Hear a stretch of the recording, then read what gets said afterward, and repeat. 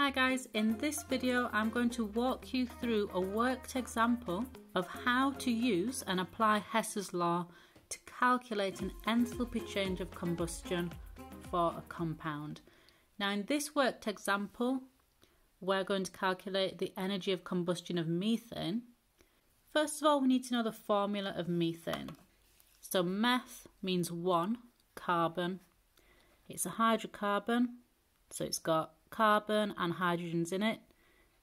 Carbon forms 4 bonds, so CH4 is methane. And the first step, the first thing we have to do is write an equation for this reaction. Combustion just means burning, and we burn things in oxygen. And oxygen is O2. Oxygen goes round in twos. So methane plus oxygen, we're going to assume it's complete combustion because that is what the definition for enthalpy of combustion says. So combustion products, complete combustion products for a hydrocarbon are carbon dioxide and water. Now this is unbalanced. We've got 4 hydrogens on the left, 2 on the right. So we put a big 2 here. Now we've got 4 hydrogens there. That's fine. Let's count the oxygens. 2, 3, 4. 2 on the left. So let's put a big 2 there. So now we've got 4 oxygens on the left, 4 on the right, and we are balanced. And since we want to calculate an enthalpy of combustion, that's what I'm going to write over this arrow. So delta, that triangle is a Greek symbol called delta. It means change in capital H enthalpy, little c combustion. Now we need to draw a Hess cycle. When we want to calculate combustion, we actually have to use formation data. So the Hess cycle we want is going to look like this. And we have elements at the bottom because we're using formation values to calculate an energy change of combustion. Now we could just write the elements that are involved, so carbon, hydrogen and oxygen, but we don't actually need to. It doesn't make a difference to our answer. So I'm just going to write the word elements. There we go. The next step is to label the 2 routes. So Hess's law states that the energy change going by route 1 is equal to the energy change needed to go by route 2. So I'm going to call this one route 1 and this one route 2. So Hess's law states that the energy needed for route 1 is equal to route 2.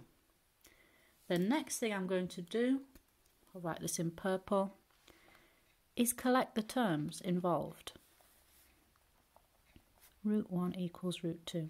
So in route 1 we have methane being formed from its elements, and over here we've got some data values. So first I'm going to write it in symbols, then I'll put my numbers in so you can see exactly what I've done. So delta H formation of methane. We don't have a formation value for oxygen because it's an element. It's diatomic, but it's still an element in its standard state. We can't form an element, it's already in its simplest form. So there's no value for this. Delta HC, what we're trying to calculate, is also part of route 1. We're following these 2 arrows going clockwise. So let's add that on. Write it equal to what's in route 2. We've got 1 carbon dioxide, which is minus, oh wait, we'll do the numbers next. So delta HFCO2 plus, oops, didn't leave enough space, 2, we've got 2 lots of this, 2 delta H formations of water. Okay, so now let's put the numbers in. Delta H formation of methane is minus 75 plus delta HC, we don't know what that is, we're working that out, is equal to formation of CO2 minus 394 plus 2 times minus 286 for the 2 waters. So I'm going to work this out, and then my next step after I've worked out this side is to rearrange in terms of delta HC.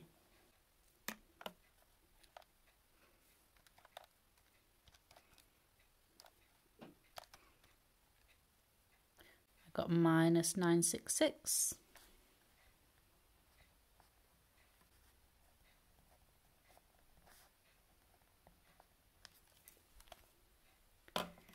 Now let's rearrange. So we want delta HC by itself on this side.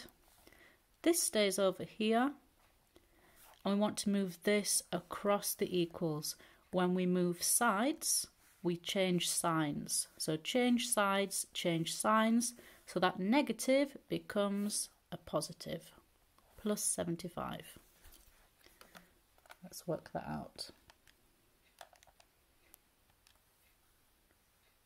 Minus 891. Sounds good to me.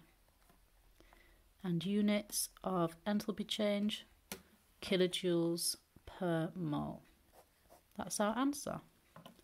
And does it look sensible? Yes, it does.